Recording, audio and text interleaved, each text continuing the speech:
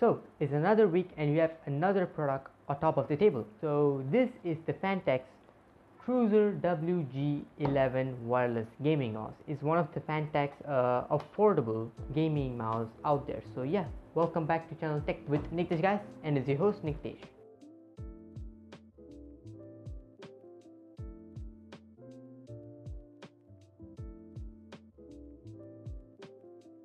Well, I'm wearing a hat today. So what's so special about this mouse actually?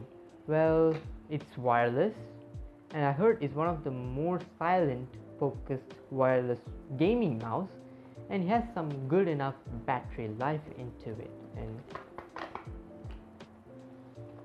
And if I'm being honest with you, the unboxing is the best feature about it.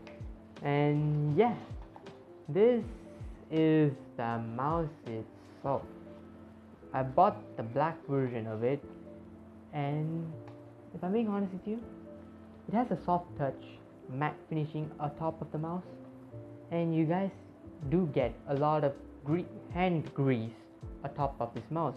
But if you guys don't want that, you guys always can buy the white version of the mouse, which is looks a bit more sleeker. But for my setup, this red D-pad button, it looks far more suitable than any other mouse. So we have the mouse, we just planted there. We have a warranty card, which is a good touch, and we have the user manual. So what's the technical specification?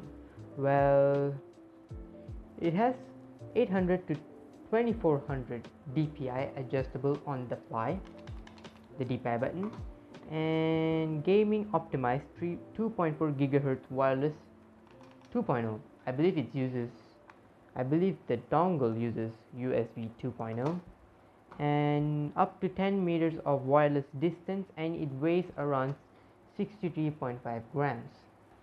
Well, that's about the user manual itself, and I may keep this box because it's not silent, but it's subtle enough, and it does have a side buttons which is forward and backwards, and it's not programmable.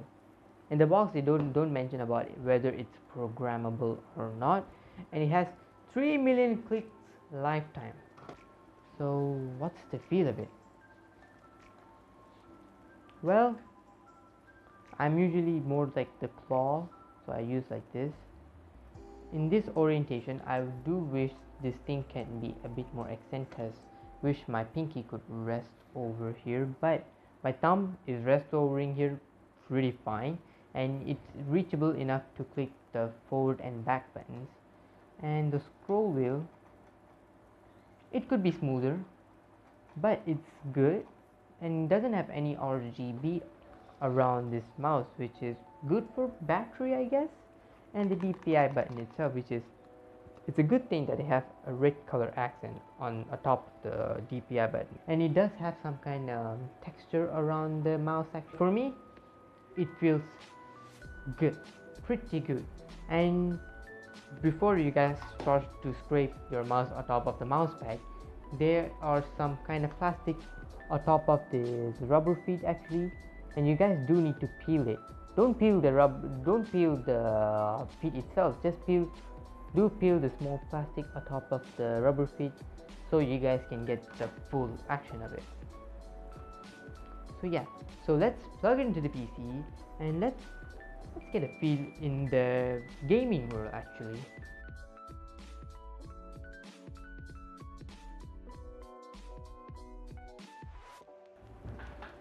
So we're gonna test a game called Minecraft, which is one of the best game, or the best game of all time. I'm gonna start recording it, and yeah, there's the island itself. Oops, let's get some wood really, shall we? So while playing for a while right now, the click is really good in my opinion. It's not as clicky, it's really subtle, and it's quite responsive, even though it's a wireless mouse. And by the way, I do love this texture pack, and this is the bare bones texture pack, which is really, it's really nice. Hey piggy. I'm gonna eat ya. It's a good gaming mouse, and especially having two wireless peripherals,